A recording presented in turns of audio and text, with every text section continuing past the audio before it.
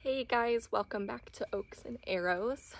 My name is Erin. I am a homeschooling mom of 4 children ages 9, 7, 5, and 3, and I have been teaching for 8 years, and this is our 3rd year homeschooling, and I just wanted to share the math curriculum that we have used and what our thoughts are on that.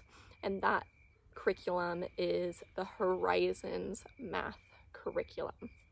The Horizons math curriculum is one that is very popular in the homeschooling community. It has been recommended to me time and time again by homeschooling moms that I trust and love and who have very smart, bright children that are great at math now. And I've also seen it on YouTube, on social media, on Instagram, used by different families. And so that started my research into using the curriculum. I also saw that when I started researching that it is written by Christians, which we love. And as we were researching, we found it is a spiral-based curriculum, which, coming from the public school system that does everything from a mastery-based approach, I personally was super excited by that, by this different approach, because when I left teaching public school, I wanted to do everything different from what the public school had done. So when I saw that spiral was all about adding in a little more information while continuing to review old materials, that sounded awesome. That sounded like a great way to learn math. And so with the recommendations and the research that I did, we jumped into this. And I didn't jump into a math curriculum lightly.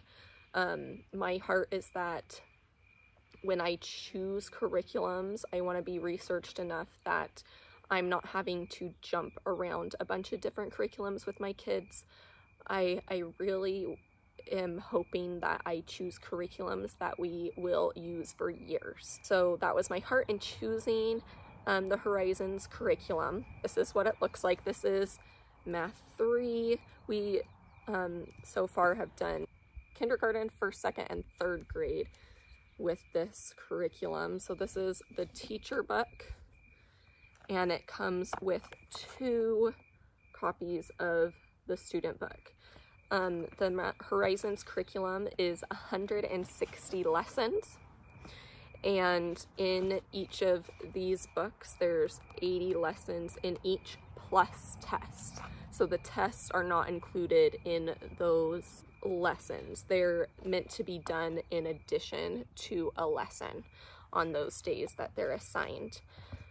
So for a daily lesson, I'll look at the 1st grade book, I think, for this. For your daily lessons, what you would do is you, as the parent, would flip open to a lesson in the teacher book, and you essentially, it gives you objectives, which what you're hoping they get out of the lesson. It gives you some teaching tips, and then it gets into the materials and supplies you would need, and then the activities you're going to do with your child. Every day you usually run over some flashcards with your child. Then you're going to get into the lesson, which is in this book, the student workbook. So then you would find their matching lesson. So like this side would be one lesson, and then the back side would be that same lesson. Then as the parent, you're basically going through one of each section from this book with them before they get started on it. It gives different equations in the book, in the parent book, for you to do, but a lot of times I would do just one from their problems so that they would see that we worked through it together. So that's another example of a lesson. Like if they're doing a bunch of addition, we would do one of each style equation before she does it on her own. Then they also are supposed to do one of the worksheets in the book.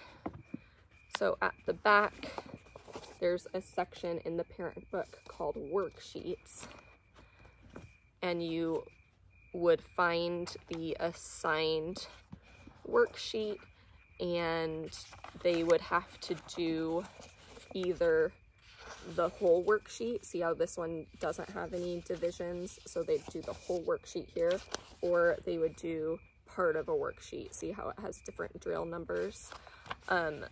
So in recap, your child is doing flashcards with you, then you're going through their lesson book with them, and then they're doing a worksheet, and then they're supposed to finish the lesson on their own.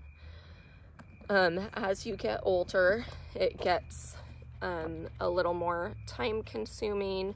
The lessons are in smaller fonts and there's more problems, so it takes them more time. Like you would expect from first grade to third grade, the workload is going to go up, but same concept. The difference is, you know, in third grade, your child's probably doing multiplication flashcards, then you're doing the lessons with them, and then you're getting into an equation with them. Let's see. So that's what a third grade book looks like.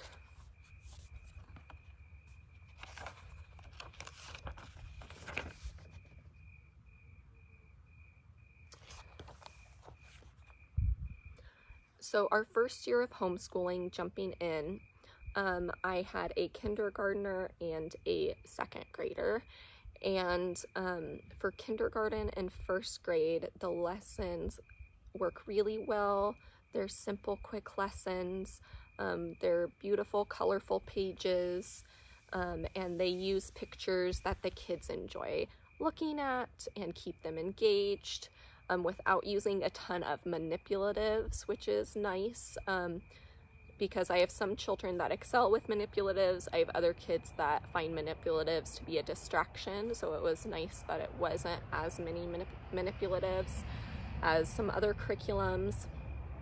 But I have my older son, my second grader. He excels at math. He loves math. He's very just a math-minded type of kid, very technological, very detail-oriented, and very advanced in math. And we started with the Horizons curriculum, and right off the bat, it would take him an hour or so to do math on his own. And as the year continued, it would take like an hour and a half, sometimes even 2 hours. And so I thought he can be, you know, a little boy, so he loses focus sometimes, he can be stubborn sometimes, as many children are. And so I thought, well, maybe he just needs to adjust to working on this style of curriculum. Maybe he's losing focus too much, and so I would sit right there with them the whole time and not have my other children doing any other work while he was doing that, so I could focus just with him, and it would still take a very long time to do math. Then I thought, you know, maybe it's the way I'm teaching. So towards the end of second grade and all through the third grade book, if he had mastered a concept, we crossed those things out so that the lessons weren't quite as long and tedious. Some days we would just focus on my part of the lesson, and other days we would just focus on the student workbook. And that seemed to go better for a while. and we were still learning things. My daughter did really good as a kindergartner and first grader with this math program. So we went ahead and did it the next year, and I figured, you know, we know what we're doing now. It's going to go smooth now. And to be honest, it didn't. The math curriculum was taking us even longer to complete. I was still crossing things out. I was looking for assistance, so I was reaching out to other homeschool moms that I knew, seeing what they had done, and there's like a Facebook support group for the curriculum, and I was seeing in there what other moms had done, and a lot of them, most of their advice was to cut out parts of the curriculum. That's what they were doing to make it work for them, was cutting out sections. And so we just kept trying to truck through with it, and then we got to multiplication. And one thing I noticed about the multiplication is that there isn't a focus on memorizing multiplication facts. They do a good job with skip counting. They expect you to have a pretty good basis in your skip counting, which then translates to multiplication. But my son was just having a hard time with that. And because of the spiraling of the curriculum, you would have multiplication one day, and then you might not see it for a couple of days. Or maybe you just have a very small section of multiplication every day, and then a lot of review work in there along with the multiplication, which is hard when you're learning such an important tool as multiplication. Not only that, it really jumped pretty quickly, in my opinion, as somebody who was a teacher. It jumped really quickly from single-digit multiplication to double-digit multiplication, triple-digit multiplication. It jumped rather quickly, even for my child, who, like I said, is truly advanced in math. So we were kind of just pushing through that. Then all of a sudden, division concepts were starting to be introduced. And my son didn't even have a full, he understood how to do multiplication, but he was doing all the problems so slowly because he didn't have them memorized that it was just a tedious task trying to get math done. So at this point, we stopped doing Horizons for a full 4 or 5 weeks and just worked on memorizing multiplication. And that was a big game changer for us. We got a lot accomplished. We built back up the confidence level in doing math. And then we finished out the year, but I did skip a lot of things the rest of the year to help keep it more focused on multiplication instead of adding in some of these division concepts too soon. That's just kind of the experience that we had. We did finish up Math 3, but by the end of Math 3, we knew we were going to have to figure out something different for our math curriculum. So we did some research, we asked around, and we found ourselves using MathUC. And I'm not going to get into how that's going this school year yet. I'll do that in a different video. But we have switched curriculums after that experience with Horizons. I do see it working for some kids. I do see families continuing to use it.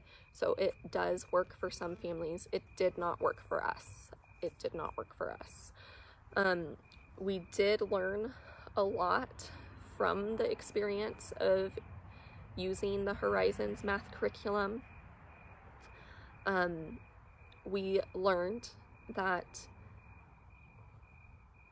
if you have to continue to change and tweak a curriculum on a regular basis to make it work for your child, it may not be the right fit for your child. So where we did that for over a year, we probably stuck with it too long, if I'm being honest. So we're really glad we made that change. The curriculum we're using, I will say, the curriculum we're using now, we're not having to make nearly the changes. In fact, we're not having to make any changes to the curriculum for it to work really well for our children. And then the second thing we learned from this, if you're finding that a curriculum that you're using is not working for your child, my advice would be, from my experience, to find a curriculum that's very different from the one you were using. If it's just not working at all for your child, find something completely different. For example, a lot of the favorite curriculums for homeschoolers are spiral-based curriculums. They are the curriculums that introduce new topics gently and add a lot of review. But from my experience talking to families that homeschool, those curriculums tend to take longer, and for certain kids that amount of review can be very frustrating. And where I have a child that, like I said, he's more advanced in math, he's more technologically focused, having that much review was a little frustrating. So instead of finding another popular spiral curriculum, we decided to go the mastery route and see what mastery curriculums there were, which is how we landed on Math UC. So that is the change, one of the biggest changes we made to our homeschooling this year, and it has been a really good positive change. If you're somebody who's used Horizons and had a positive experience with it, I would love to hear that below, how it's working for your kids, any changes you've made to how you teach the curriculum to make it work for your kids. I would love to hear that in the comments, or if you had a similar experience, share that, and what you switched to and what is now working for your family. I'd love to hear that. Thank you guys for following along and watching.